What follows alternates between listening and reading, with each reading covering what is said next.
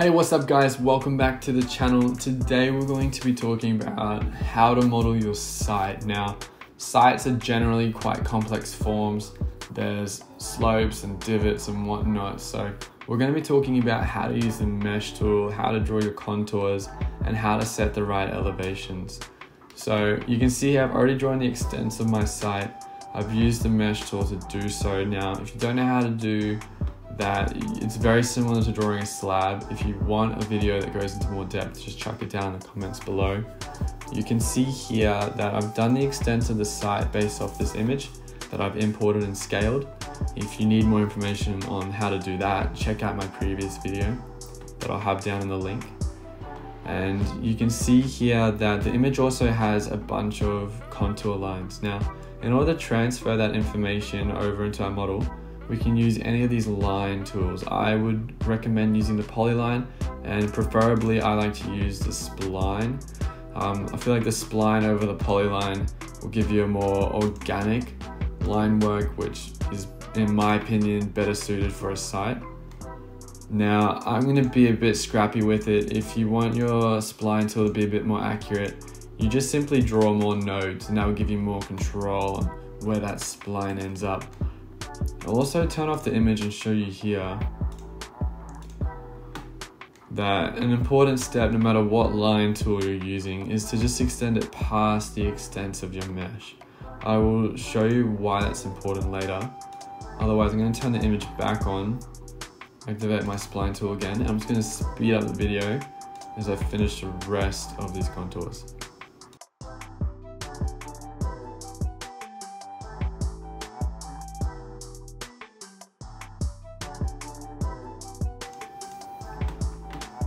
Alright, now that we've done that, last piece of key information really that we just need to note on the image is the numbers, so the elevation heights. So we can see it starts here at the bottom at 7 meters, works its way up to 16.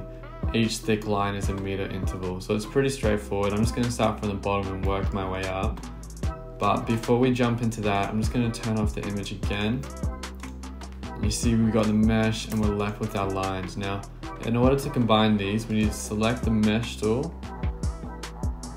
and select our mesh, and then press hold spacebar. Now, as we hold spacebar, you see our cursor changes to this magic wand tool. Now, magic wand tool is used for a variety of different things. In this case, it's going to transfer the line work and drop nodes onto our mesh. Now, if you're finding that your magic wand tool isn't coming up, it's probably because you've selected your mesh without selecting the mesh tool. Now, if I just have it like this and press spacebar, nothing happens. So make sure your mesh tool is selected. It should come up. And all we do is hover over one of the splines and have fit to user ridges, click OK. And you can see here it drops nodes along our mesh. So now we have more node points to alter our elevation points. I'm just going to speed up the video again as I do that for the rest of the contours.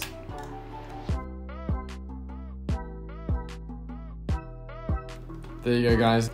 But now you can see that we got nodes now along all those lines. So these splines are no longer useful. So we can just click the spline tool, Control A to select all, or Command A on a Mac, and delete those. You can see here, even in 3D, we have a flat mesh that has all our contour lines.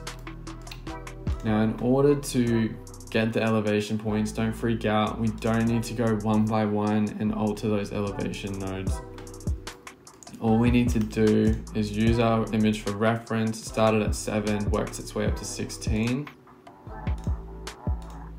And we just need to select those contours individually. If we select the space or the perimeter, it'll select all the nodes. We don't want that, so select the line specifically, choose any of the nodes, choose your elevate mesh point, and then change that elevation to what you need. Now, this is in millimeters, I want it 7 meters, so that's 7,000 millimeters. All you need to make sure is that apply to all is selected. If you don't have that, it'll only alter the height of the single node that you've selected. But when we have apply all, it'll change all these nodes along this line. Now that's done. I'm going to speed up the video again, and all I need to do is work my way up now.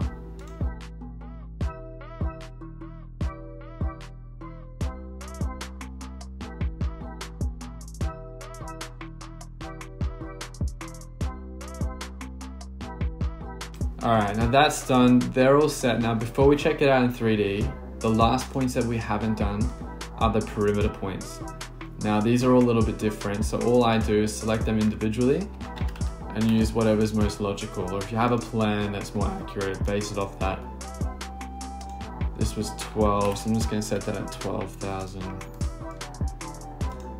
This one was about 14, make that 4,4.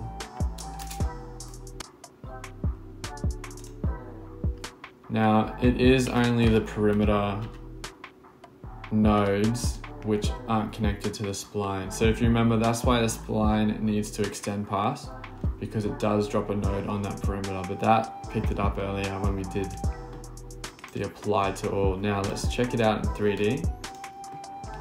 You can see here, we're close to the finished product. Some of the nodes on the perimeter I obviously didn't pick up. So all you need to do if that's the case is make sure that your elevate mesh point tool is selected, and I just manually fix that up. And there you go. That's your final mesh, guys. I hope this video has helped. Quick thing that you can note is that you can just have a shell. You just alter that here in your structure settings. And there you go. I hope this has helped you guys get on with your project so you can spend more time crying, or less time crying and more time creating. I wish you all the best. Stay tuned for the next video that I'll be uploading. It will be on about how to export DWGs. There's multiple ways you can do it in Archicad. Different ways are more or less efficient than the other. So stay tuned for that one. Otherwise, see you in a future video, and thank you for watching. See you next time.